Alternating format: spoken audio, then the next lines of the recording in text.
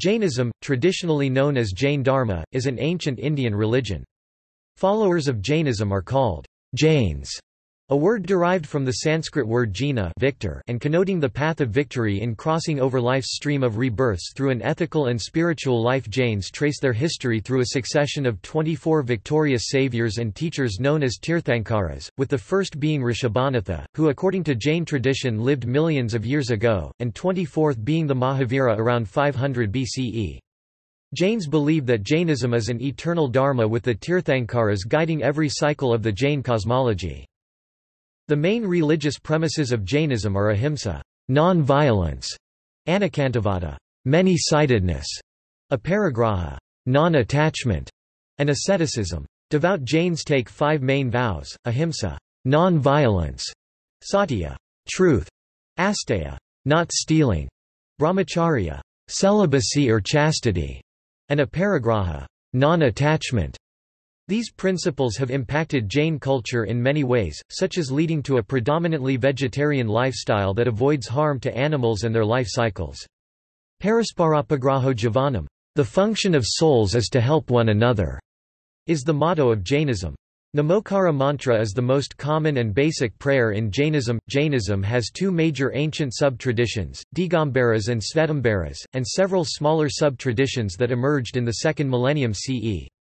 The Digambaras and Śvētāmbaras have different views on ascetic practices, gender, and which Jain texts can be considered canonical. Jain mendicants are found in all Jain sub-traditions, with laypersons supporting the mendicants' spiritual pursuits with resources. Jainism has between 4 and 5 million followers, with most Jains residing in India. Outside India, some of the largest Jain communities are present in Canada, Europe, Kenya, the United Kingdom, Hong Kong, Suriname, Fiji, and the United States.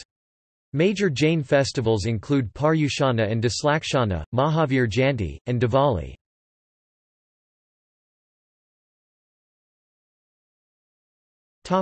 Main principles.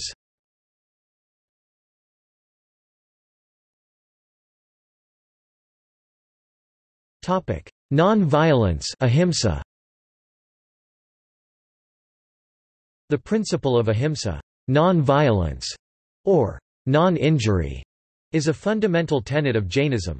It believes that one must abandon all violent activity, and without such a commitment to non-violence all religious behavior is worthless. In Jain theology, it does not matter how correct or defensible the violence may be, one must not kill any being, and non-violence is one's highest religious duty. Jain texts such as Akaranga Sutra and Tattvartha Sutra state that one must renounce all killing of living beings, whether tiny or large, movable or immovable. Its theology teaches that one must neither kill another living being, nor cause another to kill, nor consent to any killing directly or indirectly. Furthermore, Jainism emphasizes non-violence against all beings not only in action but also in speech and in thought. It states that instead of hate or violence against anyone, all living creatures must help each other. Violence negatively affects and destroys one's soul, particularly when the violence is done with intent, hate or carelessness, or when one indirectly causes or consents to the killing of a human or non-human living being. The idea of reverence for non-violence, ahimsa, is founded in Hindu and Buddhist canonical texts, and it may have origins in more ancient Brahmanical Vedic thoughts. However, no other Indian religion has developed the non-violence doctrine and its implications on everyday life as has Jainism. The theological basis of non-violence as the highest religious duty has been interpreted by some Jain scholars not to be driven by merit from giving or compassion to other creatures, nor a duty to rescue all creatures, but resulting from continual self-discipline. A cleansing of the soul that leads to one's own spiritual development which ultimately affects one's salvation and release from rebirths. Causing injury to any being in any form creates bad karma which affects one's rebirth, future well-being and suffering. Late medieval Jain scholars re-examined the ahimsa doctrine when one is faced with external threat or violence. For example, they justified violence by monks to protect nuns. According to Dundas, the Jain scholar Jinadatta Suri wrote during a time of Muslim destruction of temples and persecution that, "Anybody engaged in a religious activity who was forced to fight and kill somebody would not lose any spiritual merit but instead attain deliverance." However, such examples in Jain texts that condone fighting and killing under certain circumstances are relatively rare.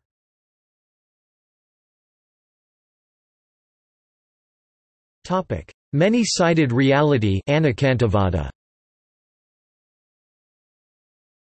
The second main principle of Jainism is ianekāntavāda or ianekāntattva, a word derived from ianekānta, not one-ended, sided, many-sidedness, or manifoldness, and vada, doctrine, way.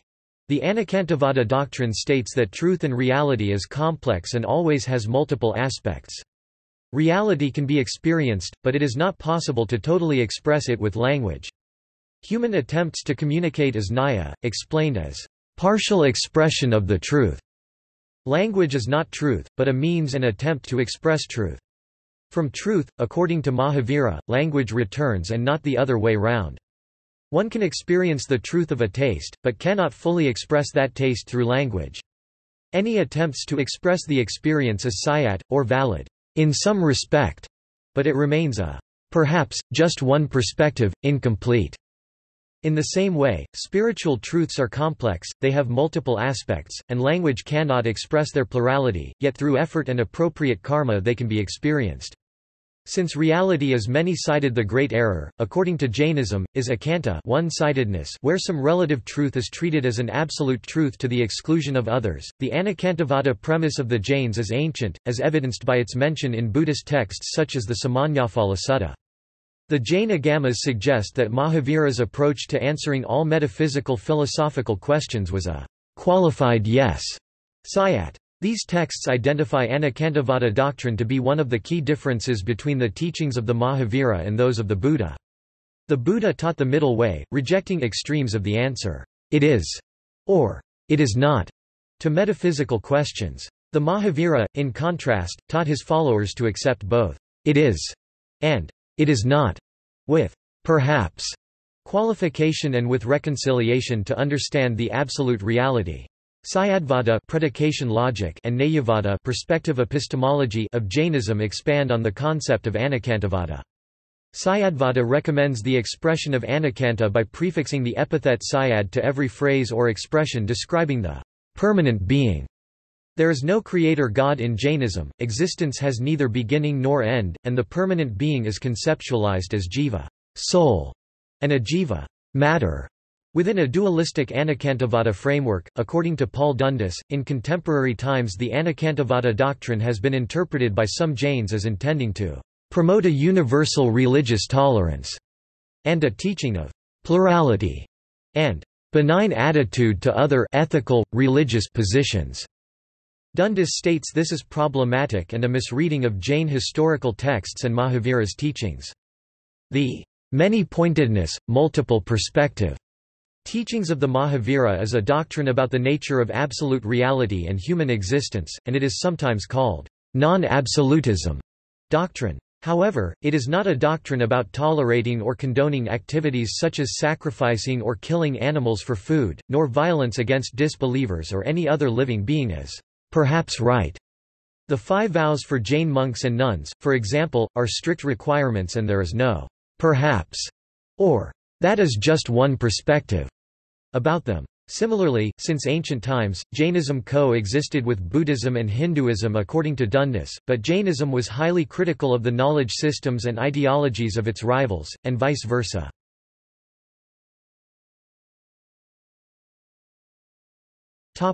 Non-attachment iaparigraha.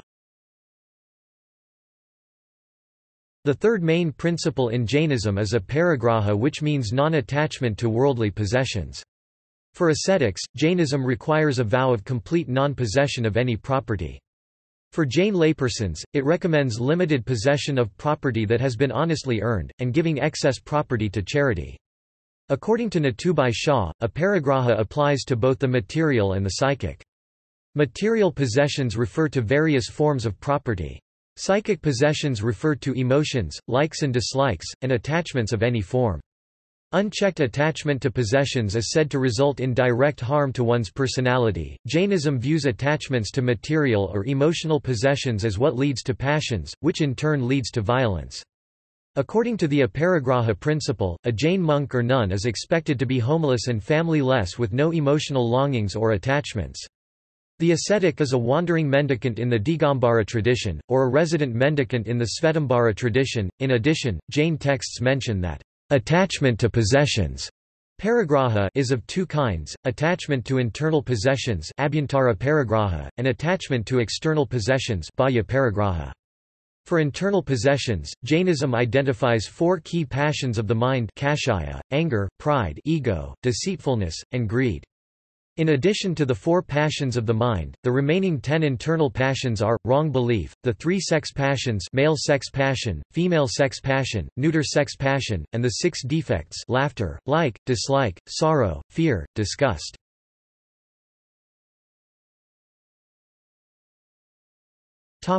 Jain ethics and 5 vows. Jainism teaches 5 ethical duties, which it calls 5 vows. These are called anuvratas, small vows, for Jain laypersons, and mahavratas, great vows, for Jain mendicants. For both, its moral precepts preface that the Jain has access to a guru, teacher, counselor, deva, jina, God, doctrine, and that the individual is free from 5 offences: doubts about the faith, indecisiveness about the truths of Jainism, sincere desire for Jain teachings, recognition of fellow Jains, and admiration for their spiritual pursuits.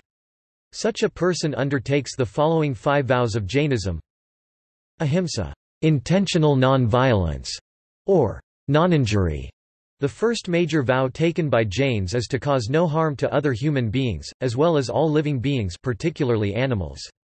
This is the highest ethical duty in Jainism, and it applies not only to one's actions, but demands that one be nonviolent in one's speech and thoughts. Satya, truth. This vow is to always speak the truth. Neither lie, nor speak what is not true, and do not encourage others or approve anyone who speaks an untruth. Asteya, not stealing. A Jain layperson should not take anything that is not willingly given. Additionally, a Jain mendicant should ask for permission to take it if something is being given. Brahmacharya, celibacy. Abstinence from sex and sensual pleasures is prescribed for Jain monks and nuns. For laypersons, the vow means chastity, faithfulness to one's partner. Aparigraha, non-possessiveness. This includes non-attachment to material and psychological possessions, avoiding craving and greed. Jain monks and nuns completely renounce property and social relations, own nothing and are attached to no one.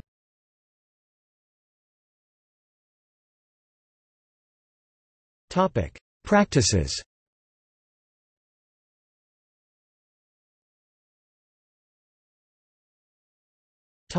Asceticism. Of all the major Indian religions, Jainism has had the strongest austerity-driven ascetic tradition, and it is an essential part of a mendicant's spiritual pursuits. Ascetic life may include nakedness symbolizing non-possession of even clothes, fasting, body mortification, penance, and other austerities, in order to burn away past karma and stop producing new karma, both of which are believed in Jainism to be essential for reaching siddha and moksha, liberation from rebirths, and salvation. Jain texts like Tattvartha Sutra and Uttaradhyayana Sutra discuss ascetic austerities to great lengths and formulations. 6 outer and 6 inner practices are most common, and oft repeated in later Jain texts. According to John Court, outer austerities include complete fasting, eating limited amounts, eating restricted items, abstaining from tasty foods, mortifying the flesh, and guarding the flesh, avoiding anything that is a source of temptation. Inner austerities include expiation, confession, respecting and assisting mendicants, studying, meditation, and ignoring bodily wants in order to abandon the body. Lists of internal and external austerities in Jainism varies with the text and tradition. Asceticism is viewed as a means to control desires, and a means to purify the jiva, soul.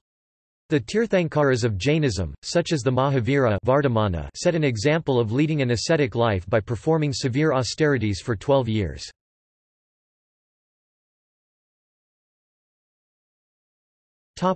Food and fasting. The practice of non-violence towards all living beings has led to Jain culture being vegetarian. Devout Jains practice lacto-vegetarianism, that is eat no eggs, but accept dairy products if there is no violence against animals during their production. Veganism is encouraged if there are concerns about animal welfare. Jain monks and nuns do not eat root vegetables such as potatoes, onions and garlic because tiny organisms are injured when the plant is pulled up, and because a bulb or tuber's ability to sprout is seen as characteristic of a higher living being. Jains fast on different occasions throughout the year, particularly during festivals. This practice is called upavasa, tapasya or vrata. According to Singh, this takes on various forms and may be practiced based on one's ability. Some examples include Digambara fasting for Dasa Laksana Parvan where a Jain layperson eats only 1 or 2 meals per day, drinking only boiled water for 10 days, or fasting completely on the first and last day of the festival. With these practices the layperson mimics the practices of a Jain mendicant during the festival. A similar practice is found among Śvētāmbara Jains on 8-day Paryasana with Samvatsari Pratikramana. The fasting practice is believed to remove karma from one's soul and allow one to gain merit punya. A 1-day fast in Jain tradition lasts about 36 hours, starting at sunset before the day of the fast and ending 48 minutes after the sunrise the day after. Among laypeople, fasting is more commonly observed by women, where it is believed that this shows her piety, religious purity, gains her and her family prestige, leads to merit earning and helps ensure future well-being for her family. Some religious fasts are observed as a group where Jain women bond socially and support each other. Long fasts are celebrated by friends and families with special ceremonies.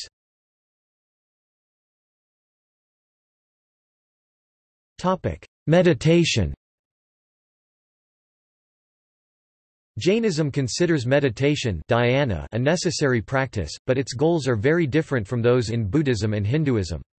In Jainism, meditation is concerned more with stopping karmic attachments and activity, not as a means to transformational insights or self-realization in other Indian religions. Meditation in early Jain literature is a form of austerity and ascetic practice in Jainism, while in late medieval era the practice adopted ideas from other Indian traditions. According to Paul Dundas, this lack of meditative practices in early Jain texts may be because substantial portions of ancient Jain texts were lost. According to Padmanabh Jaini, samayika is a practice of brief periods in meditation in Jainism that is a part of siksavrata, ritual restraint. The goal of samayika is to achieve equanimity, and it is the second siksavrata. The samayika ritual is practiced at least 3 times a day by mendicants, while a layperson includes it with other ritual practices such as puja in a Jain temple and doing charity work. According to Johnson, as well as Jaini, samayika connotes more than meditation, and for a Jain householder is the voluntary ritual practice of assuming temporary ascetic status. The Digambara Jain scholar Kundakunda, in his Pravakanasara states that a Jain mendicant should meditate on I, the pure self. Anyone who considers his body or possessions as, I am this, this is mine, is on the wrong road, while one who meditates, thinking the antithesis and, I am not others, they are not mine, I am one knowledge, is on the right road to meditating on the soul, the pure self.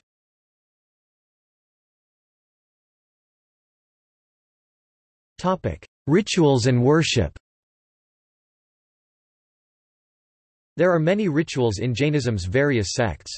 According to Dundas, the ritualistic lay path among Śvētāmbara Jains is heavily imbued with ascetic values, where the rituals either revere or celebrate the ascetic life of tirthankaras, or mendicants, or progressively get closer to psychologically and physically living ever more like an ascetic. The ultimate ritual is iSallekhana, a religious death through ascetic abandonment of food and drinks. The Digambara Jains follow the same theme, but the details differ from Śvētāmbaras, and according to Dundas, the life cycle and religious rituals are closer to the liturgy found among Hindu traditions. The overlap in Jain and Hindu rituals is largely in the life cycle rites of passage rituals, according to Padmanabh Jaini, and likely one that developed over time because Jains and Hindus' societies overlapped, and rituals were viewed as necessary and secular ceremonies. Jains do not believe in a creator god, but do ritually worship numerous deities. The Jinas are prominent and a large focus of this ritualism, but they are not the only deva in Jainism. A Jina as deva is not an avatar incarnation in Jainism, but the highest state of omniscience that an ascetic tirthankara achieved. Out of the 24 Tirthankaras, Jain devotional worship is predominantly addressed to 4, Mahavira, Parshvanatha, Neminatha and Rishabhanatha. Among the non-Tirthankara saints, devotional worship is common for Bahubali among the Digambaras. Some of Jaina rituals remember the 5 life events of the Tirthankaras, called the Panch Kalyanika, or rituals such as the Panch Kalyanika Pratishtha Mahotsava, Panch Kalyanika Puja and Snatrapuja. The basic worship ritual practiced by Jains is darsana, seeing, of Deva, which includes Jina, or other yaksas, gods and goddesses such as Brahmadeva, 52 Viras, Padmavati, Ambika and 16 Vidyadevis, Sarasvati, Lakshmi, others. The Tarapanthi sub-tradition of Digambaras do not worship many of the deities popular among mainstream Digambaras, and they limit their ritual worship to Tirthankaras. The worship ritual is called the Devapuja, is found in all Jaina sub-traditions, which share common features. Typically, the Jaina layperson enters the temple inner sanctum in simple clothing and bare feet, with a plate filled with offerings, bows down, says the Namaskara, completes his or her litany and prayers, sometimes is assisted by the temple priest, leaves the offerings and then departs. Jain practices include performing abhisheka, ceremonial bath, of the images. Some Jain sects employ a pujari, also called upadhyaya, for rituals, who may be a non-Jain, a Hindu, to perform special rituals and other priestly duties at the temple. More elaborate worship includes ritual offerings such as rice, fresh and dry fruits, flowers, coconut, sweets, and money. Some may light up a lamp with camphor and make auspicious marks with sandalwood paste. Devotees also recite Jain texts, particularly the life stories of the Tirthankaras. The traditional Jains, like Buddhists and Hindus, believe in the efficacy of mantras and that certain sounds and words are inherently auspicious, powerful, and spiritual. The most famous of the mantras, broadly accepted in various sects of Jainism, is the 5 homage Panka Namaskara mantra, which is believed to be eternal and existent since the first Ford maker's time. The medieval-era Jain worship practices, according to Ellen Goff, also developed tantric diagrams of the Rishi Mandala where the Tirthankaras are portrayed. The tantric traditions within Jainism use mantra and rituals that are believed to accrue merit for rebirth realms.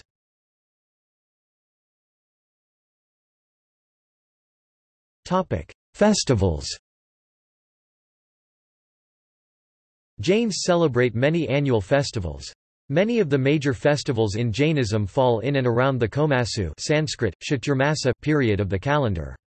It is the 4-month monsoon period when the Jain ascetics are mandated to remain in residence at one place in the Jain tradition, rather than be travelling or going around Indian villages and towns and never staying in one place for more than a month. The Komasu period allows the 4 orders of the Jain community to be together and participate in the festive remembrances. The most important annual Jain festival is called the Paryushana by Śvētāmbaras and Dasa Lakshana Parva by the Digambaras. It is celebrated from the 12th day of waning moon in the traditional luni-solar month of Bhadrapada in the Indian calendar.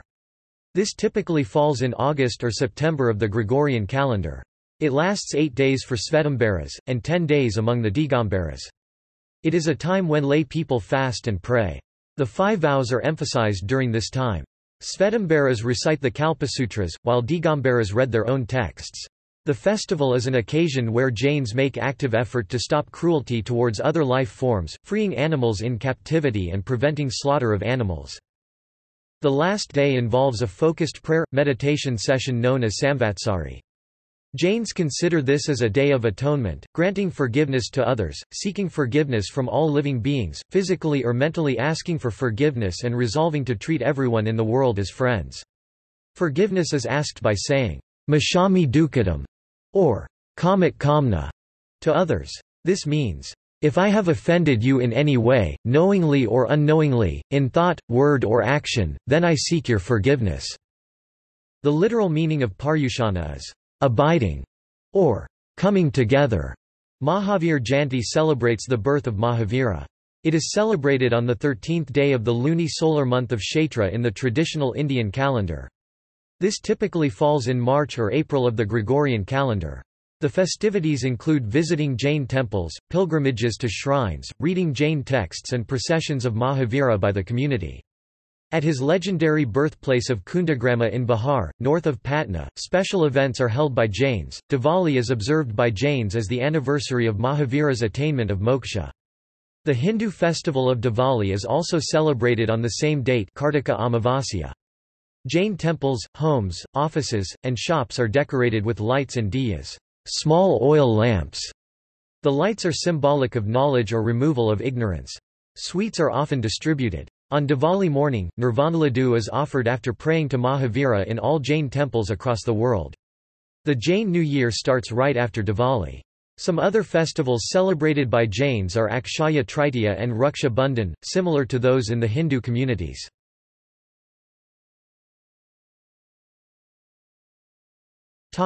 Monasticism.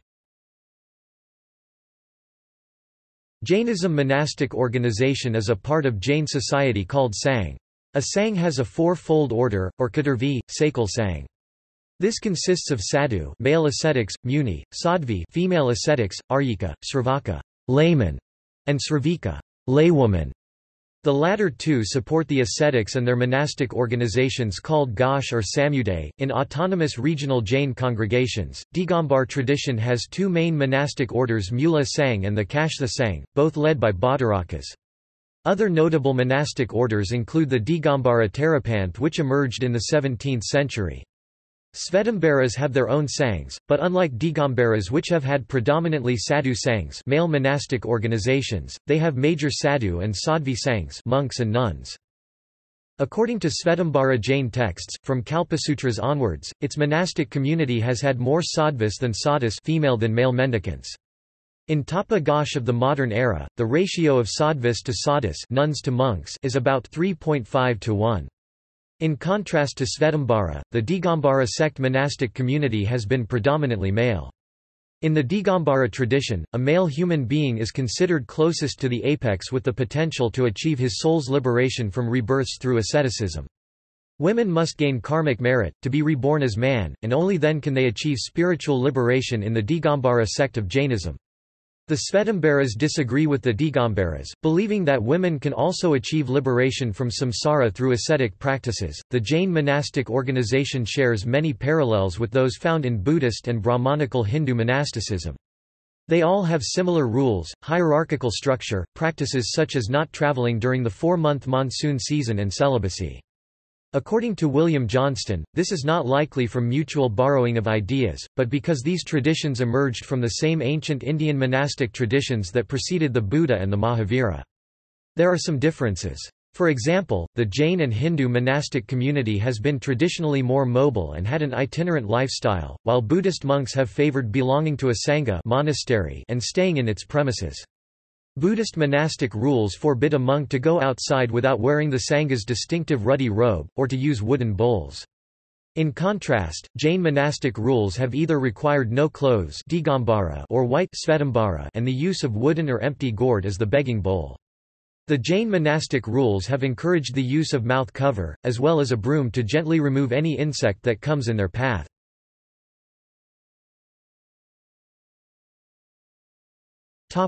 Supplementary vows and iSallekhana.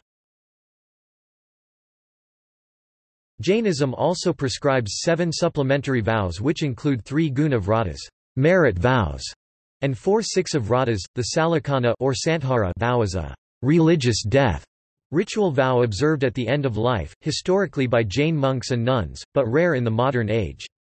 In this vow, there is voluntary and gradual reduction of food and liquid intake to end one's life by choice and with dispassion. In Jainism, this is believed to reduce negative karma that affects a soul's future rebirths.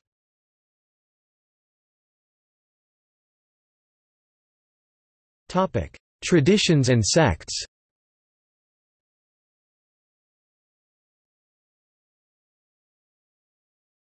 Topic: Digambaras and Śvētāmbaras. The Jain community is divided into 2 major denominations, Digambara and Śvētāmbara. Monks of the Digambara sky-clad tradition do not wear clothes. Female monastics of the Digambara sect wear unstitched plain white saris and are referred to as aryikas. Śvētāmbara white-clad monastics, on the other hand, wear seamless white clothes. During Chandragupta Maurya's reign, Jain tradition states that Acharya Bhadrabahu predicted a 12-year-long famine and moved to Karnataka with his disciples. Saint Ulabhadra, a pupil of Acharya Bhadrabahu, stayed in Magadha. Later, when followers of Acharya Bhadrabahu returned, they found those who had remained at Magadha had started wearing white clothes, which was unacceptable to the others who remained naked. This is how Jains believe the Digambara and Śvētāmbaras schism began, with the former being naked while the latter wore white clothes. Digambara saw this as being opposed to the Jain tenet of iaparigraha, which, according to them, required not even possession of clothes, i.e. complete nudity. In the 5th century CE, the Council of Vallabhi was organized by Śvētāmbara, which Digambara did not attend. At the council, the Śvētāmbara adopted the texts they had preserved as canonical scriptures, which Digambara have ever since rejected. This council solidified the historic schism between these two major traditions of Jainism. The earliest record of Digambara beliefs is contained in the Prakrit Suttapahuta of Kundakunda.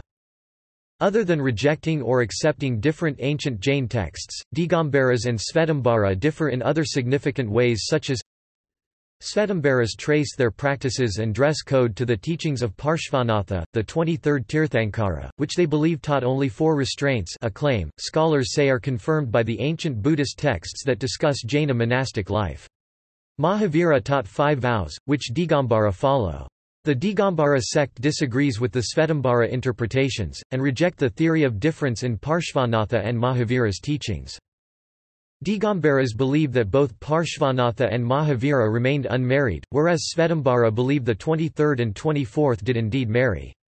According to the Śvētāmbara version, Parshva married Prabhavati, and Mahavira married Yashoda, who bore him a daughter named Priyadarshana.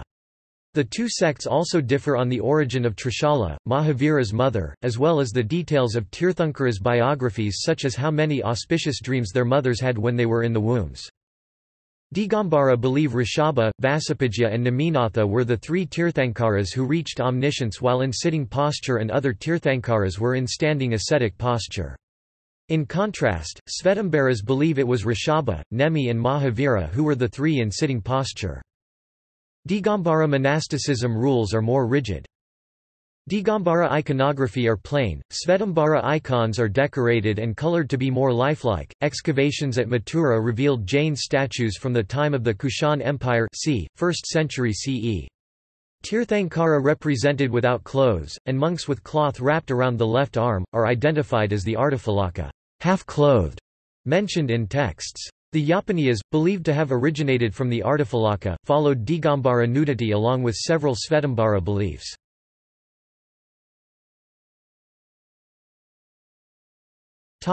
Other sub-traditions.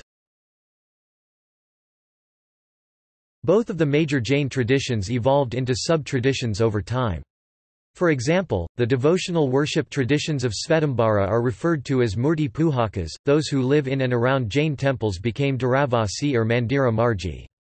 Those who avoid temples and pursue their spirituality at a designated monastic meeting place came to be known as Sthanakavasi. About the 18th century, the Śvētāmbara and Digambara traditions saw an emergence of separate Terapanthi movements. Some scholars such as Malvania state that these ideas entered Jainism from an influence of Islam, while others such as Dundas state that these ideas, debates and movements can be traced in more ancient texts than the start of Islam. In the modern era, according to Flugel, new Jaina religious movements that are a primarily devotional form of Jainism have developed which resemble Jain Mahayana style devotionalism.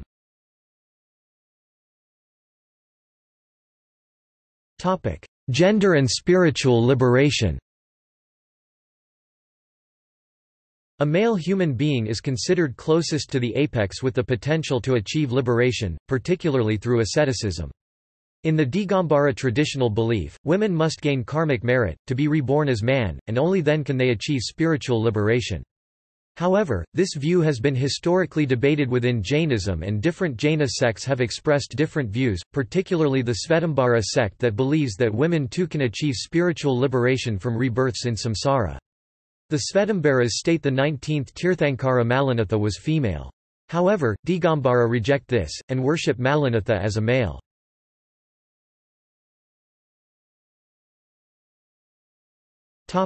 Beliefs and philosophy.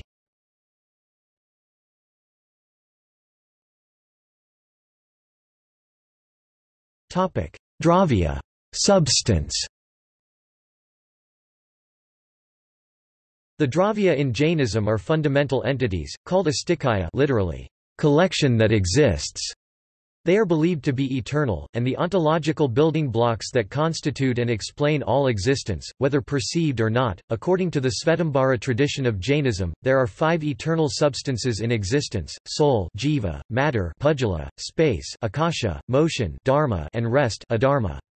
To this list of 5, the Digambara Jain tradition adds time, kala, as the 6th eternal substance.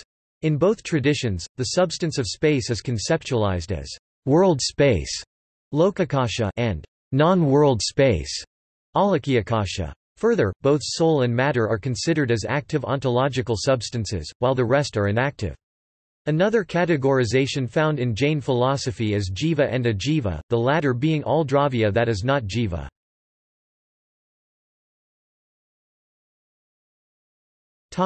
Jiva, soul; iJīva, non-soul. Jiva means soul in Jainism, and is also called Jivatman. It is a core concept and the fundamental focus of the Jain theology. The soul is believed to be eternal, and a substance that undergoes constant modifications, in every life, after every rebirth of a living being. Jiva consists of pure consciousness in the Jain thought, has innate free will that causes it to act but is believed to be intangible and formless. It is the soul that experiences existence and gains knowledge, not mind nor body, both believed to a heap of matter. Jain philosophy further believes that the soul is the mechanism of rebirth, and karma accumulation. It is the same size in all living beings, such as a human being, a tiny insect and a large elephant. Jiva is everywhere, filling and infused in every minuscule part of the entire loka, realm of existence, according to Jainism. The soul has the potential to reach omniscience and eternal bliss, and end the cycles of rebirth and associated suffering, which is the goal of Jain spirituality. The jiva is believed to rely on other dravya to function. The Jain philosophy completely separates body matter from the soul consciousness. Souls reside in bodies and journey endlessly through Saṃsāra, that is, realms of existence through cycles of rebirths and redeaths. Jivas are believed to be of 2 types, stationary and mobile. Illustration of the former are plants, while moving jivas include examples such as human beings, animals, gods, hell beings and insects. Jivas are further classified in Jain philosophy by assigned number of senses which range from 1 sensory organ to 5 sensory organs. Inert worlds such as air, fire or clod of dirt, considered non-sensate in contemporary science, are asserted in historic texts of Jainism to be living and with sensory powers. iJīva consists of everything other than jiva. Life processes such as breath, means of knowledge such as language, all emotional and biological experiences such as pleasure and pain are all believed in Jainism to be made of pudgala matter. These interact with tattva or reality to create, bind, destroy or unbind karma particles to the soul. According to Dundas, dharma as a metaphysical substance in Jain philosophy may be understood as that which carries, instead of the literal sense of ordinary physical motion. Thus, dharma includes all verbal and mental activity, that contribute to karma and purification of the soul.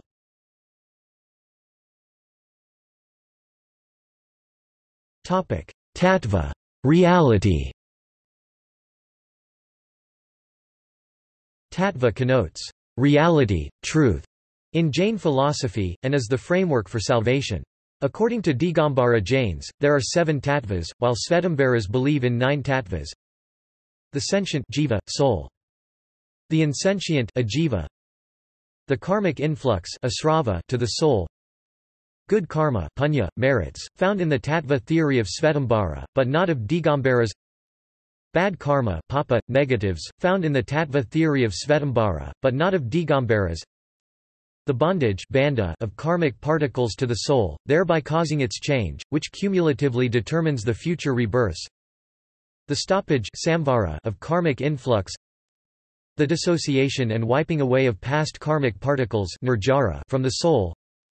The liberation moksha. The true insight in Jain philosophy is considered as faith in the tattvas.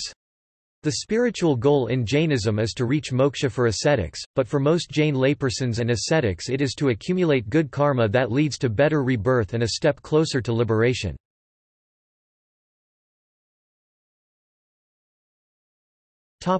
Soul and karma. According to Jainism, the existence of a bound and ever-changing soul is a self-evident truth, an axiom which does not need to be proven. There are numerous souls, but every one of them has three qualities: guna, consciousness, caitanya, most important quality of soul, bliss, sukha, and vibrational energy, virya. The vibration draws karmic particles to the soul and creates bondages, but is also what adds merit or demerit to the soul. Karma, like in other Indian religions, connotes in Jainism the universal cause and effect law. However, it is envisioned as a material substance, subtle matter, that can bind to the soul, travel with the soul substance in bound form between rebirths, and affect the suffering and happiness experienced by the jiva in the lokas. Karma is also believed to obscure and obstruct the innate nature and striving of the soul, as well as its spiritual potential in the next rebirth. The relationship between the soul and karma, states Padmanabh Jaini, can be explained with the analogy of gold. Like gold is always found mixed with impurities in its original state, Jainism holds that the soul is not pure at its origin but is always impure and defiled like natural gold. One can exert effort and purify gold. Similarly, Jainism states that the defiled soul can be purified by proper refining methodology. Karma either defiles the soul further, or refines it to a cleaner state, and this affects future rebirths. Karma is thus an efficient cause nimitta in Jain philosophy, but not the material cause upadana.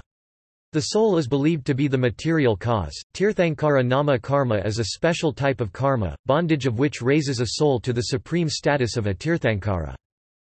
Jain texts state that souls exist as clothed with material bodies, where it entirely fills up the body.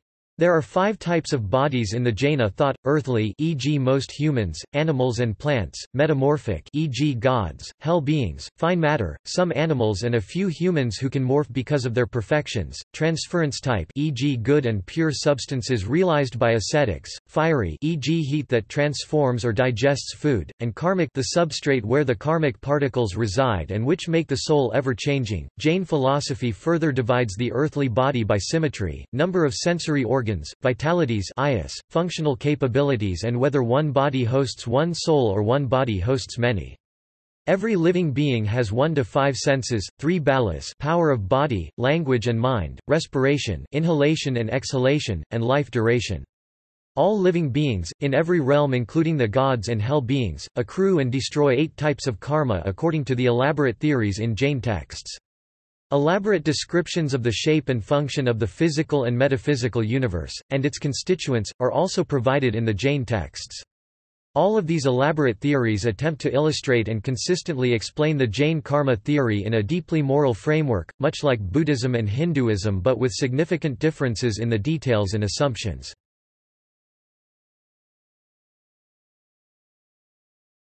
Saṃsāra. The conceptual framework of the Saṃsāra doctrine differs between the Jainism traditions and other Indian religions. For instance, in Jaina traditions, soul jiva is accepted as a truth, as is assumed in the Hindu traditions. It is not assumed in the Buddhist traditions. However, samsara, or the cycle of rebirths, has a definite beginning and end in Jainism. The Jaina theosophy, unlike Hindu and Buddhist theosophies, asserts that each soul passes through 8,400,000 birth situations, as they circle through samsara. As the soul cycles, states Padmanabh Jaini, Jainism traditions believe that it goes through 5 types of bodies: earth bodies, water bodies, fire bodies, air bodies and vegetable lives. With all human and non-human activities, such as rainfall, agriculture, eating and even breathing, minuscule living beings are taking birth or dying, their souls are believed to be constantly changing bodies.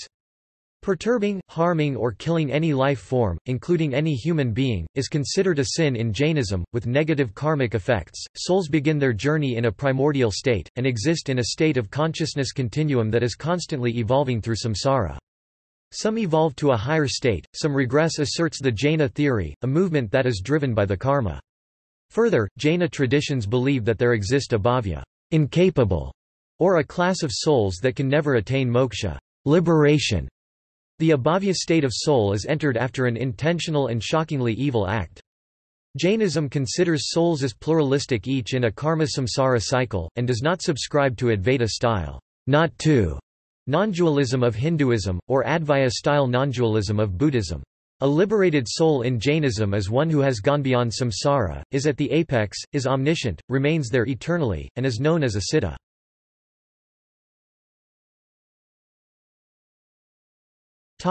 Cosmology.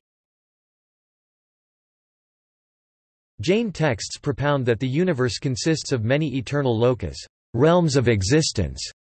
As in Buddhism and Hinduism, Jain cosmology believes both time and the universe are eternal without beginning and end, and that the universe is transient, impermanent in attributes, at the same time.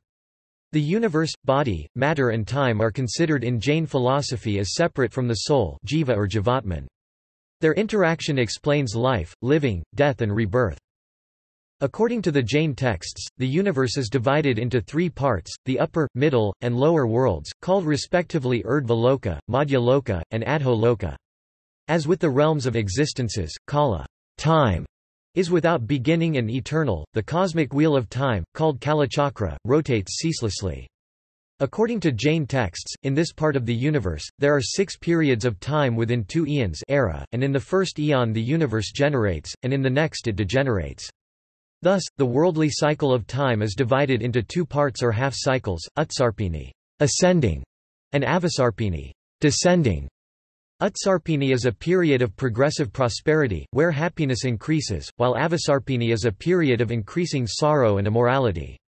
According to Jain cosmology, it is currently the 5th era of Avasarpini, half-time cycle of degeneration.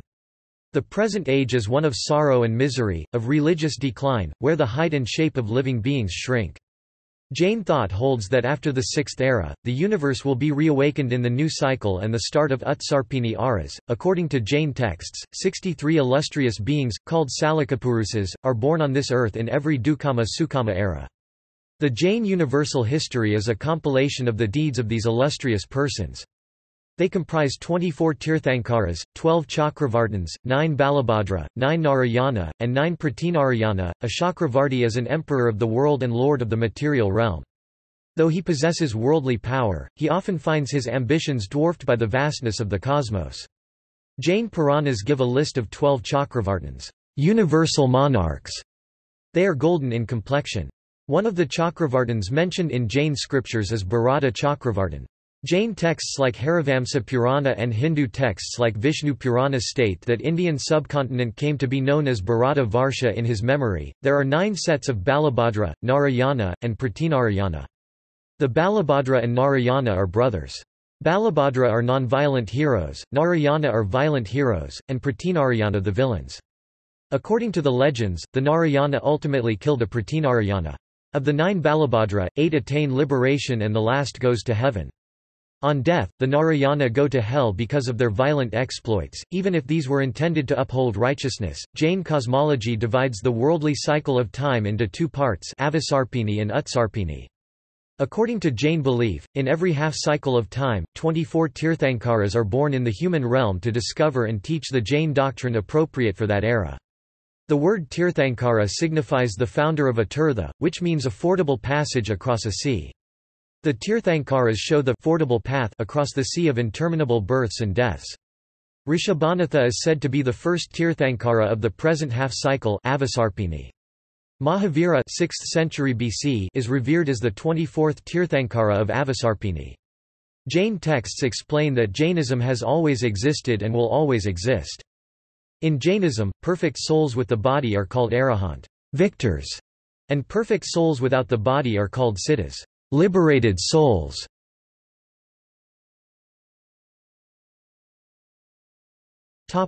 God. According to Jainism, the universe was never created, nor will it ever cease to exist. It is independent and self-sufficient, does not require a creator nor any superior power to govern it, nor a judge nor destroyer. In this belief, it is distinct from the monotheistic Abrahamic religions. It is similar to Buddhism. It shares premises with the non-theistic part of the spectrum of diverse beliefs found in different traditions within Hindu philosophy and distinct from theistic Hindu traditions. Jain texts reject the idea of a creator, ruler or destroyer god and postulate an eternal universe. However, Jainism believes in the world of gods and hell beings who are born, and who die to be reborn like living beings in the earthly realm of existence. Those souls who live in the body of a god do so because of their positive karma. They have a metamorphic body, that is they are believed in Jain thought to be able to change their body at will. The gods live a life of happiness, fun and frolic, whose wishes are automatically fulfilled. They also possess a more transcendent knowledge about material things and can anticipate events in the human realms. However, once their past karmic merit is exhausted, the souls leave the god body and are reborn again as humans, animals or other beings.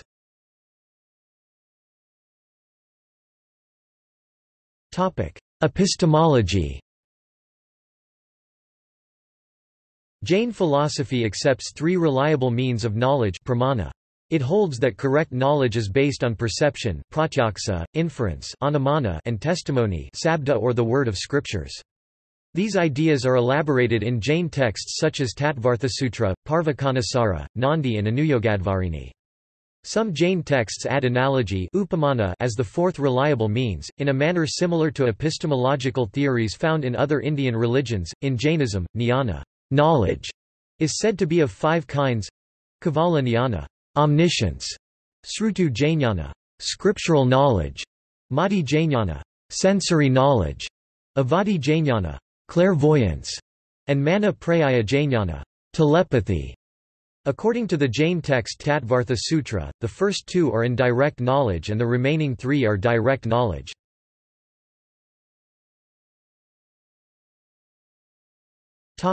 Salvation, liberation. According to Jainism, purification of soul and liberation can be achieved through the path of three jewels: Samyak darsana, correct view; faith in basic tenets of Jainism, acceptance of the self-evident truth of soul (Jīva); Samyak jnana, correct knowledge, knowledge of the tattvas without any doubt or misapprehension; Samyak charitra, correct conduct behavior consistent with the five vows. Jain texts often add Samyak tap, correct asceticism, as the fourth jewel, thereby emphasizing their belief in ascetic practices as the means to liberation moksha. The four jewels of orthodox Jain ideology are called moksha marg. According to Jain texts, the liberated pure soul siddha goes up to the summit of universe siddhashila and dwells there in eternal bliss.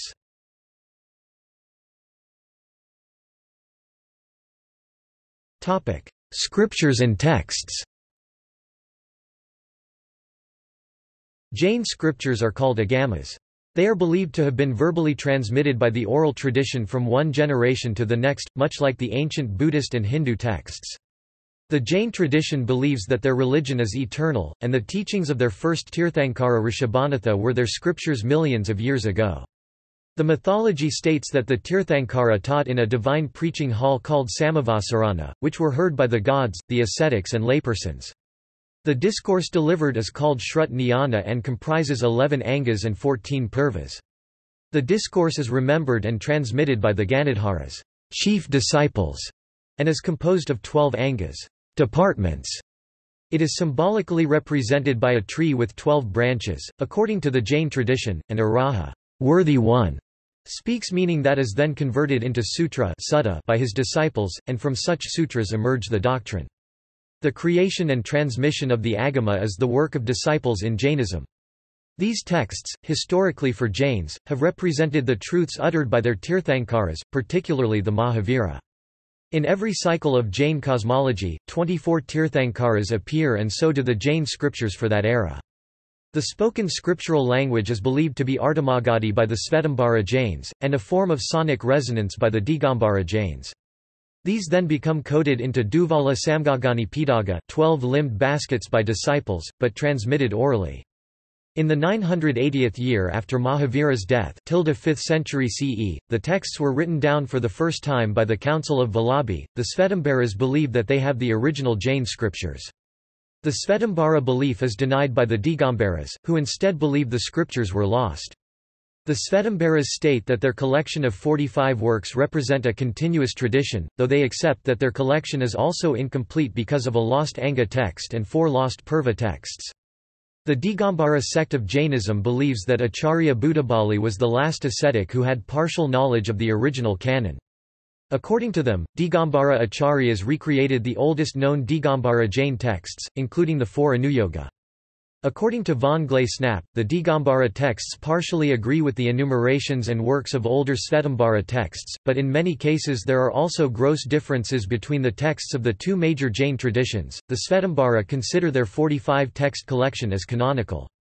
The Digambaras created a secondary canon between 600 and 900 CE, compiling it into 4 groups: history, cosmography, philosophy and ethics. This 4-set collection is called the Four Vedas. By the Digambaras, the most popular and influential texts of Jainism have been its non-canonical literature. Of these, the Kalpa Sutras are particularly popular among Śvētāmbaras, which they attribute to Bhadrabahu c. 300 BCE. This ancient scholar is revered in the Digambara tradition, and they believe he led their migration into the ancient South Karnataka region, and created their tradition. Śvētāmbaras disagree, and they believe that Bhadrabahu moved to Nepal, not into peninsular India. Both traditions, however, consider his Niryuktas and Samhitas as important texts. The earliest surviving Sanskrit text by Umaswati, called the Tattvartha Sutra, is considered authoritative Jain philosophy text by all traditions of Jainism. His text has the same importance in Jainism as Vedanta Sutras and Yoga Sutras have in Hinduism. In the Digambara tradition, the texts written by Kundakunda are highly revered and have been historically influential. Other important Jain texts include Saṃsāra, Ratnakaranta Sravakakara, and Niyamasara.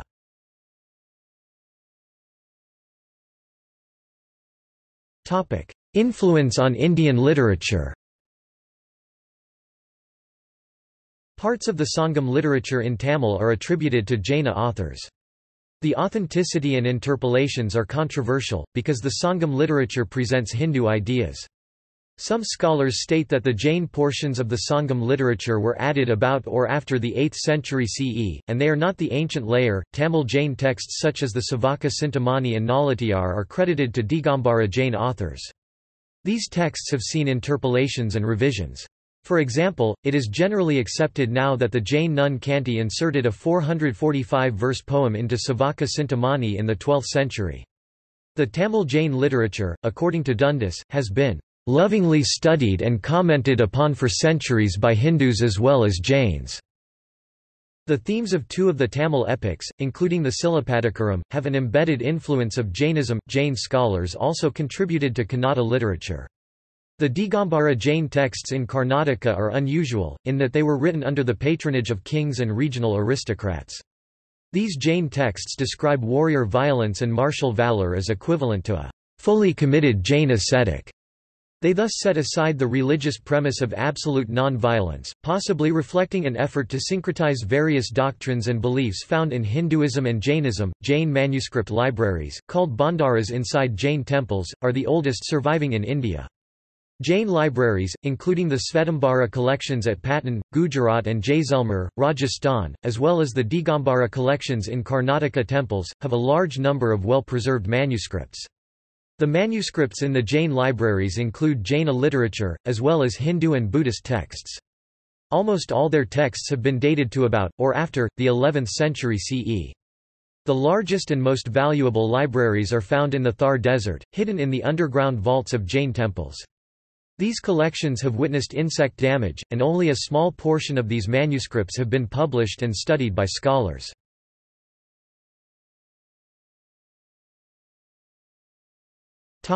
Comparison with Buddhism and Hinduism.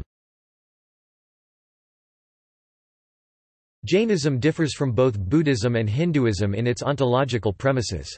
All of them believe in impermanence, but Buddhism incorporates, amongst other things, the premise of anatta, non-self, no eternal self or soul. Hinduism incorporates the premise of an eternal unchanging Atman, self, soul, while Jainism incorporates the premises of iJīva, self, soul, that is both eternal and changing.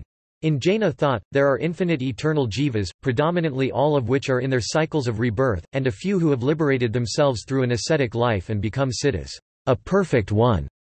In contrast to Jainism, Hindu philosophies express a spectrum of views, ranging from non-dualism where all souls are identical as Brahman and posited as interconnected one, to dualism where souls are same and have Brahman nature but are different from Brahman, and to other ideas. Further, in Hindu thought, Jainism-style asceticism is not emphasized, rather liberation is achievable through alternate paths such as jnana yoga, karma yoga and bhakti yoga, while both Hinduism and Jainism believe, "soul exists." To be a self-evident truth, most Hindu systems consider it to be eternally present, infinite and the constant vibhu, but some Hindu scholars proposed soul to be atomic. The Hindu thought generally discusses Atman and Brahman through a monistic or dualistic framework. In contrast, the Jaina thought denies the Hindu metaphysical concept of Brahman, and Jain philosophy considers the soul to be ever-changing and bound to the body or matter for each lifetime, thereby having a finite size that infuses the entire body of a living being. Some early colonial scholars stated that Jainism, like Buddhism, was, in part, a rejection of the caste system in Hinduism. Later scholars, such as Gombrich, state that this notion is an error for which mainly Western authors are responsible. A caste system has been a historic part of Jain society. According to Vilas Adinath Sangave, caste system is a universal feature of the Jaina community, and the focus of Jainism has been the spiritual liberation of the individual rather than social reforms.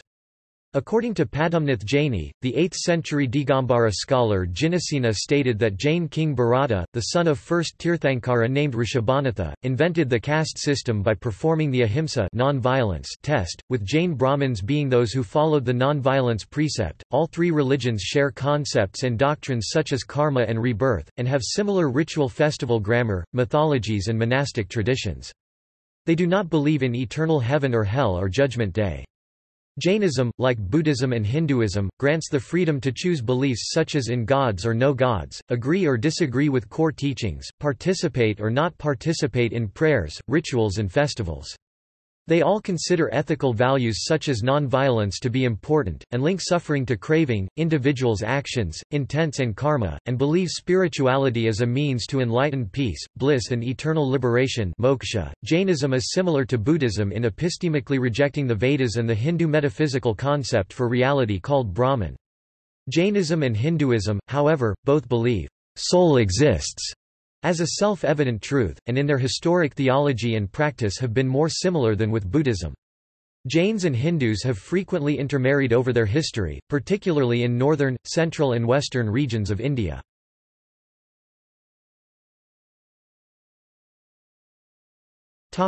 Art and architecture.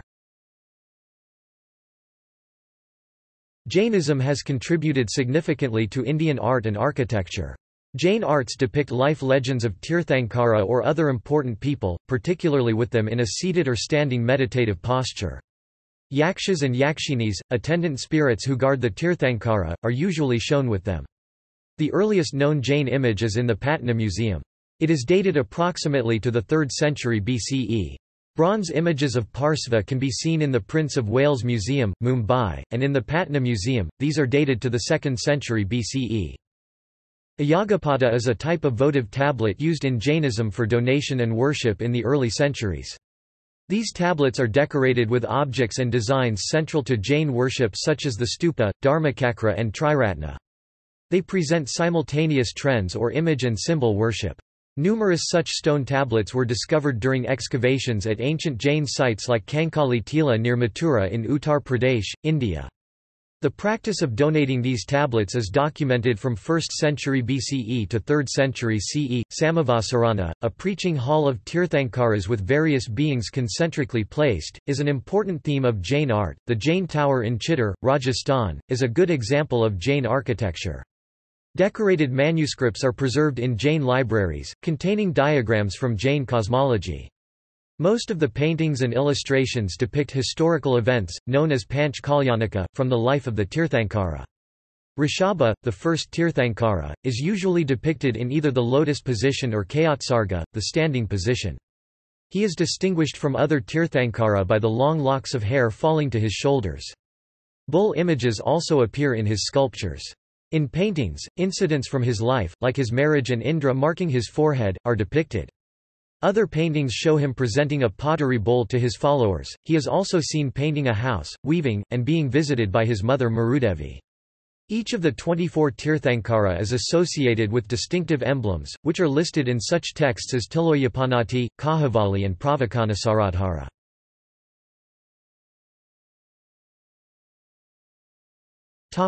Temples.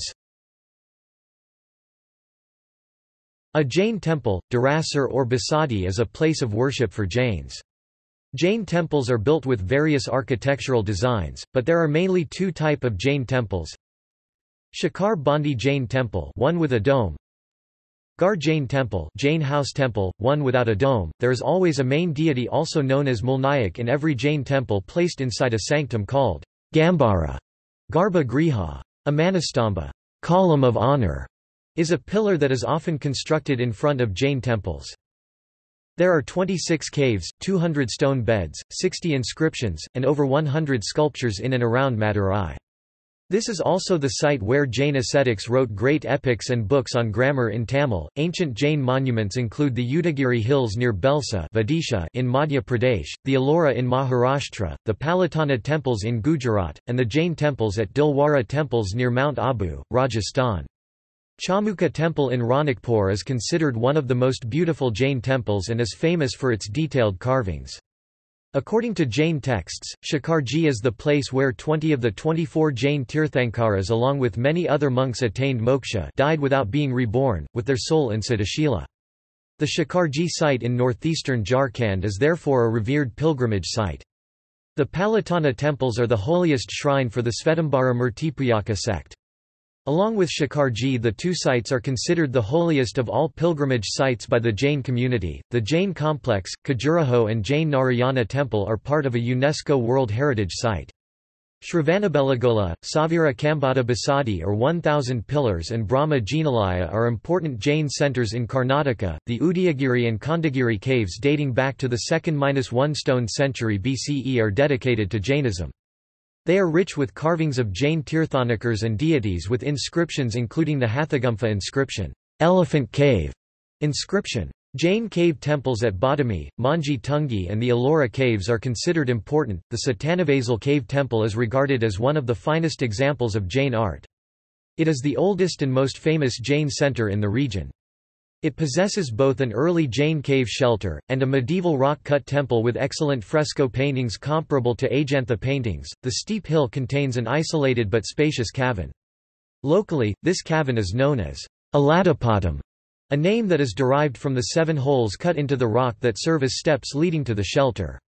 Within the cave there are 17 stone beds aligned in rows, each of these has a raised portion that could have served as a pillow loft. The largest stone bed has a distinct Tamil Brahmi inscription assignable to the 2nd century BCE, and some inscriptions belonging to the 8th century BCE are also found on the nearby beds. The Satanavasal cavern continued to be the holy Sramana abode until the 7th and 8th centuries. Inscriptions over the remaining stone beds name mendicants such as Tal Kunaratu Kadavulan, Tiranilan, Tirupuranan, Titikaran, Sri Purnakandran, Thiruchathan, Ilangauthaman, Sri Ulagathathan, and Nityakaran Padakali as monks. The 8th century Kazugamalai temple marks the revival of Jainism in South India. Jain temples in India and abroad.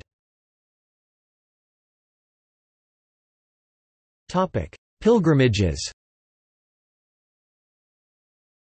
Jain Tirtha pilgrim sites are divided into the following categories: Siddhakshetra, site of the moksha of an arahant or Tirthankara, such as Ashtapada, Shikarji, Gurnar, Pawapuri, Palitana, Manji Tungi, and Champapuri, capital of Anga.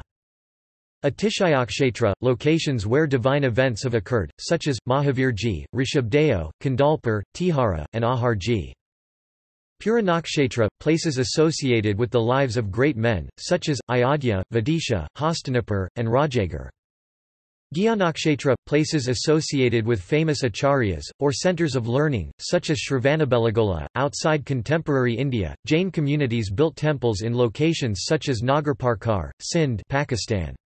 However, according to a UNESCO tentative World Heritage Site application, Nagarparkar was not a major religious center or a place of pilgrimage for Jainism, but it was once an important cultural landscape before the last remaining Jain community left the area in 1947 at partition.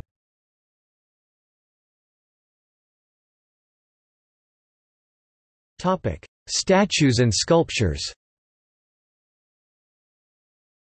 Jain sculptures are mainly images depicting Tirthankaras. A sculpture could depict any of the 24 Tirthankaras' images. Parshvanatha, Rishabhanatha and Mahavira are among the more popular. These Tirthankaras usually depicted in the lotus position or Kayotsarga. Sculptures of Chamukha quadruple images are also popular in Jainism. Sculptures of Arahant, Bahubali, and protector deities like Ambika are also found. Tirthanakar idols look similar and are differentiated by the symbol belonging to each Tirthanakar except Parshvanatha. Statues of Parshvanath have a snake crown on head. There are a few differences between the Digambara and the Śvētāmbaras depictions of idols. Digambara images are naked without any beautification, whereas Śvētāmbaras depictions are clothed and decorated with temporary ornaments. A monolithic, 18-meter (59-foot) statue of Bahubali, referred to as Gamateshvara, built in 981 CE by the Ganga minister and commander Chavandaraya, is situated on a hilltop in Shravanabelagola in the Hassan district of Karnataka state. This statue was voted first in the SMS poll 7 Wonders of India conducted by the Times of India. The statue of Ahimsa depicting Rishabhanatha was erected in the Nashik district in 2015. It is 33 meters (108 feet) tall. Idols made from ashtadhatu, literally 8 metals, akota bronze, brass, gold, silver, stone monoliths, rock cut, and precious stones are popular in Jainism. A large number of ayagapata, votive tablets for offerings and the worship of Tirthankara, were excavated from Kankali Tila, Mathura. These sculptures date from the 2nd century BCE to the 12th century CE.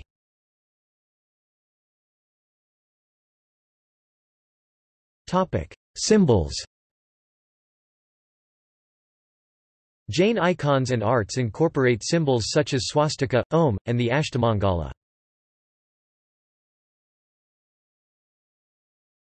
Topic: Swastika. The swastika is an important Jain symbol. Its 4 arms symbolize the 4 realms of existence in which rebirth occurs according to Jainism: humans, heavenly beings, hellish beings and non-humans, plants and animals. This is conceptually similar to the 6 realms of rebirth represented by Bhavachakra in Buddhism.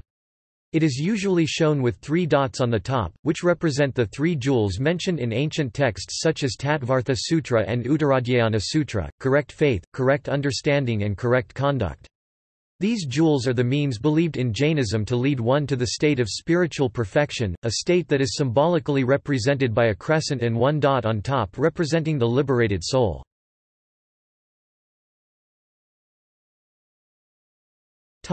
Symbol of Ahimsa. The hand with a wheel on the palm symbolizes ahimsa in Jainism, with ahimsa written in the middle. The wheel represents the Dharmachakra, wheel of the Dharma, which stands for the resolve to halt the Saṃsāra, wandering, through the relentless pursuit of ahimsa, compassion.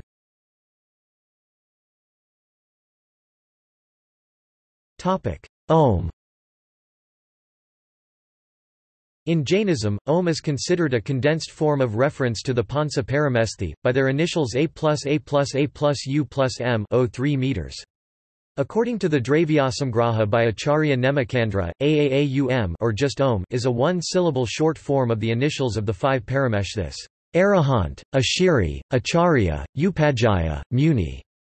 The Om symbol is also used in ancient Jain scriptures to represent the 5 lines of the Namokara mantra.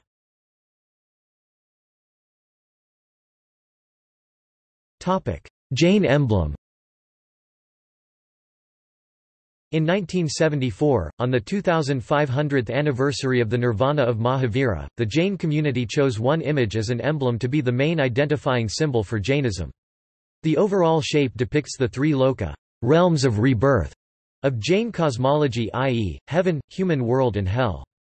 The semicircular topmost portion symbolizes Siddhashila, which is a zone beyond the 3 realms. The Jain swastika is present in the top portion, and the symbol of ahimsa in the lower portion. At the bottom of the emblem is the Jain mantra, Parasparapagraho Jivanam. According to Vilas Sangave, the mantra means, "All life is bound together by mutual support and interdependence." According to Anne Bailey, this mantra is from Sutra 5.21 of Umaswati's Tattvartha Sutra, and it means, "Souls render service to one another."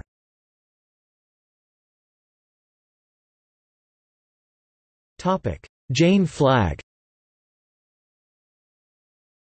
The 5 colors of the Jain flag represent the Panca Paramesthi and the 5 vows, small as well as great. White represents the arahants, souls who have conquered all passions, anger, attachments, aversion, and have attained omniscience and eternal bliss through self-realization. It also denotes peace or ahimsa, non-violence. Red represents the siddha, souls that have attained salvation and truth. It also denotes satya, truthfulness. Yellow represents the acharya, the masters of adepts. The color also stands for achorva, non-stealing. Green represents the upadaya, adepts, those who teach scriptures to monks. It also signifies brahmacharya, chastity. Black represents the Jain ascetics. It also signifies iaparigraha, non-possession. Topic: Ashtamangala. The Ashtamangala are a set of 8 auspicious symbols, which are different in the Digambara and Śvētāmbara traditions. In the Digambara tradition, the 8 auspicious symbols are chhatra, dvaja, kalasha, chamara, mirror, chair, hand fan and vessel.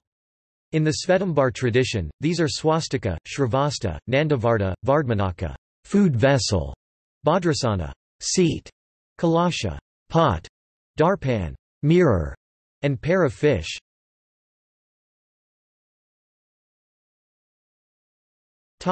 History.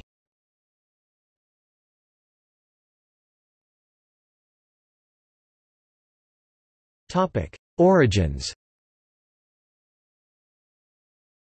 The origins of Jainism are obscure. The Jains claim their religion to be eternal, and consider Rishabhanatha to be the founder in the present time cycle, the first of 24 Jain Tirthankaras in Jain belief, and someone who lived for 8,400,000 Purva years.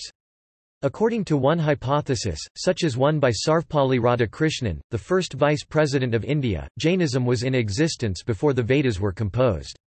According to historians, the first 22 of the 24 Tirthankaras were mythical figures.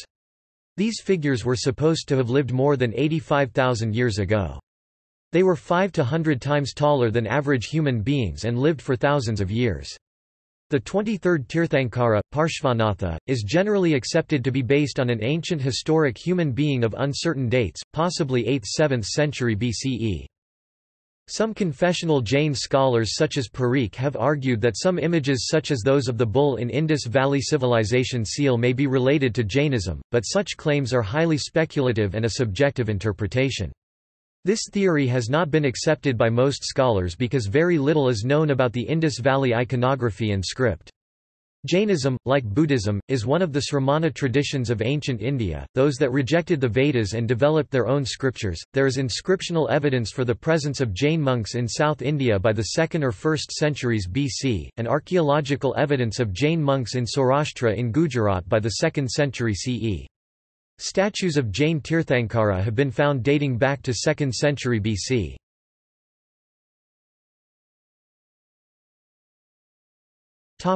Political history. Information regarding the political history of Jainism is uncertain and fragmentary. Jains consider the king Bimbisara c.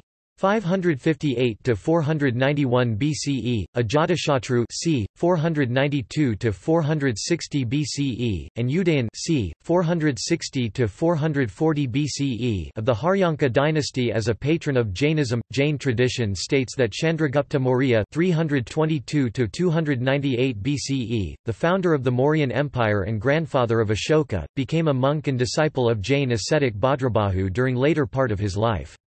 According to historians, Chandragupta's story appears in various versions in Buddhist, Jain, and Hindu texts. Broadly, Chandragupta was born into a humble family, abandoned, raised as a son by another family, then with the training and counsel of Chanakya of Arthashastra fame ultimately built one of the largest empires in ancient India. According to Jain history, late in his life, Chandragupta renounced the empire he built and handed over his power to his son, became a Jaina monk, and headed to meditate and pursue spirituality in the Deccan region, under the Jaina teacher Bhadrabahu at Shravanabelagola. There state Jain texts, he died by fasting, a Jaina ascetic method of ending one's life by choice. Sallakhana vrata. The 3rd century BCE Emperor Ashoka, in his Pillar Edicts, mentions several ancient Indian religious groups including the Niganthas Jaina. According to another Jain legend, King Saḽakhana of the late 1st century CE was a patron of Jainism, as were many others in the early centuries of the 1st millennium CE. But von Glasenapp states that the historicity of these stories is difficult to establish. Archaeological evidence suggests that Mathura was an important Jain center between the 2nd century BCE and the 5th century CE. Inscriptions from the 1st and 2nd century CE show that the schism between Digambara and Śvētāmbaras had already taken place. King Harshavardhana of the 7th century grew up in Shaivism, following his family, but he championed Jainism, Buddhism, and all traditions of Hinduism. King Amma of the 8th century converted to Jainism, and the Jaina pilgrimage tradition was well established in his era. Malaraja, the founder of Chalukya dynasty, constructed a Jain temple, even though he was not a Jain. In the second half of the 1st century CE, Hindu kings sponsored and helped build major Jaina cave temples. For example, the Hindu Rashtrakuta dynasty started the early group of Jain temples, and the Yadava dynasty built many of the middle and later Jain group of temples at the Ellora caves between 700 and 1000 CE.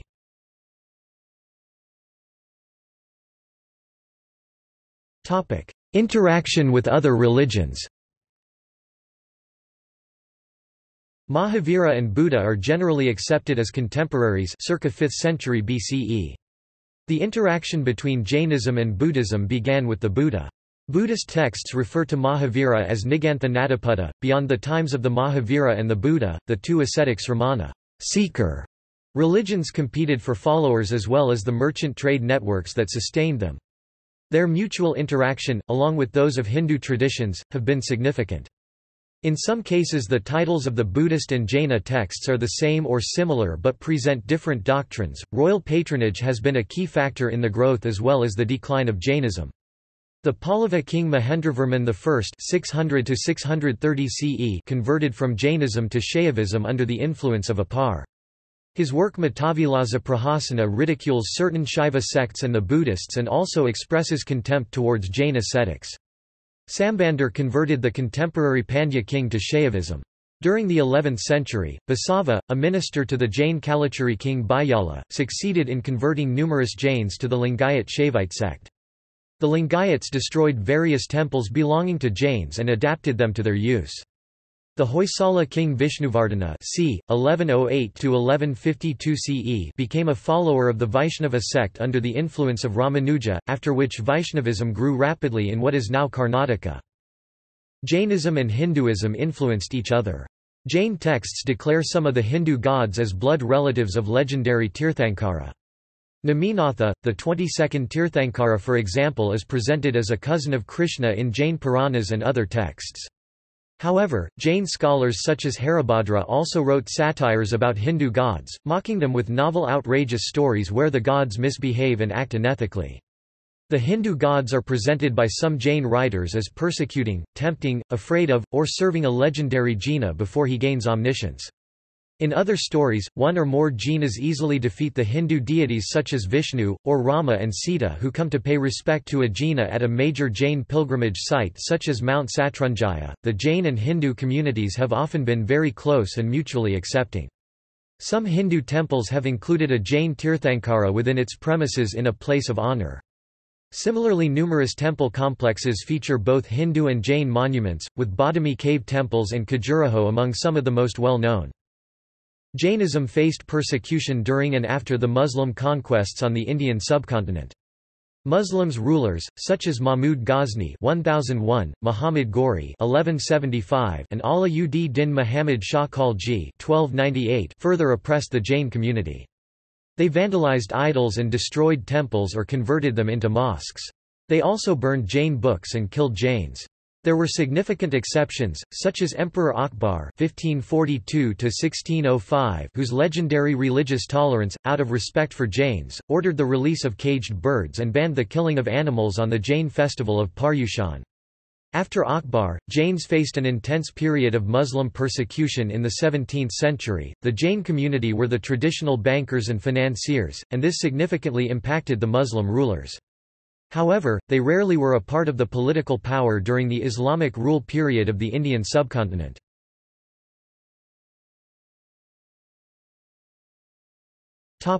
Colonial era. Colonial-era reports and Christian missions variously viewed Jainism as either a sect of Hinduism or Buddhism, or as a distinct religion. According to Padmanath Jaini, Christian missionaries expressed extreme frustration at Jain people without pagan creator gods refusing to convert to Christianity, while colonial-era Jain scholars such as Champat Rai Jain defended Jainism against criticism and misrepresentation by Christian activists. Missionaries of Christianity and Islam considered Jain traditions as idolatrous and a false religion, characterizing Jain temples and icons, such of those of Jina, as false idols and superstitious practices. These criticisms, states John Court, were flawed and also ignored similar practices within sects of Christianity. The British colonial government in India, as well as Indian princely states, passed laws that made monks roaming naked in streets a crime, one that led to arrest. This law particularly impacted the Digambara monks. The Akhil Bharatiya Jaina Samaj opposed this law, and argued that it interfered with the religious rights of Jains. Acharya Shantisagar entered Bombay, now Mumbai, in 1927, but was forced to cover his body. He then led an India-wide tour as the naked monk with his followers, to various Digambara sacred sites, and was welcomed by kings of the Maharashtra provinces. Shantisagar fasted to oppose the restrictions imposed on Digambara monks by the British Raj and prompted their discontinuance. The colonial-era laws that banned naked monks remained effective through World War II, but they were abolished by independent India after it gained independence.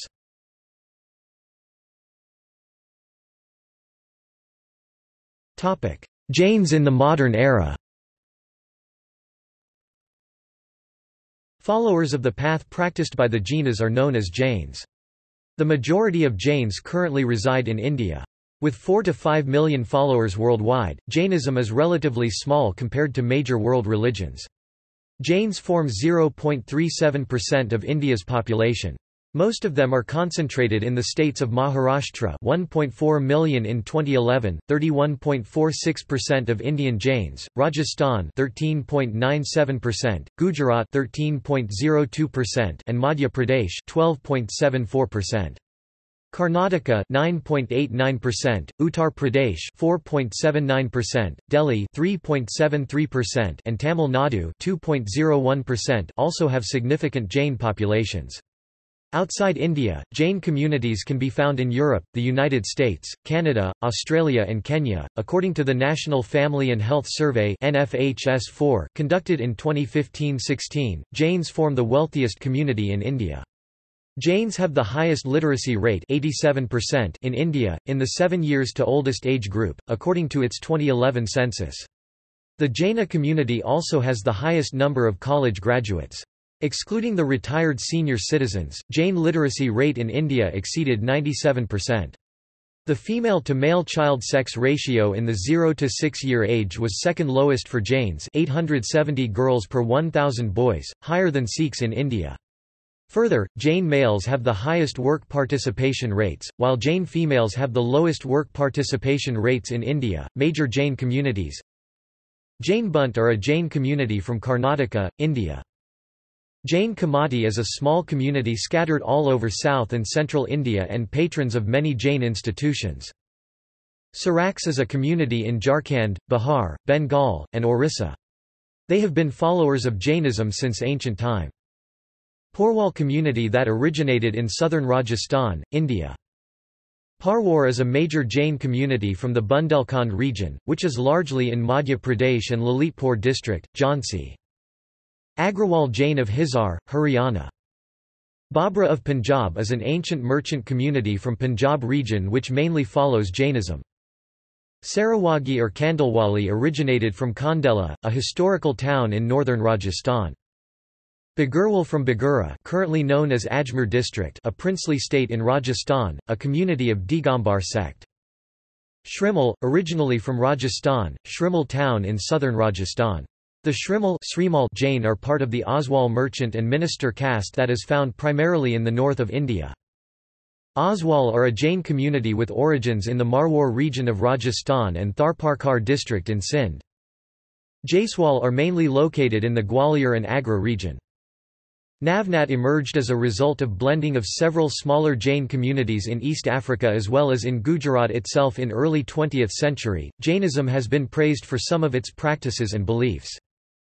Mahatma Gandhi, who was greatly influenced by Jainism, said, "No religion in the world has explained the principle of ahimsa so deeply and systematically as is discussed with its applicability in every human life in Jainism. As and when the benevolent principle of ahimsa or non-violence will be ascribed for practice by the people of the world to achieve their end of life in this world and beyond, Jainism is sure to have the uppermost status and Mahavira is sure to be respected as the greatest authority on ahimsa."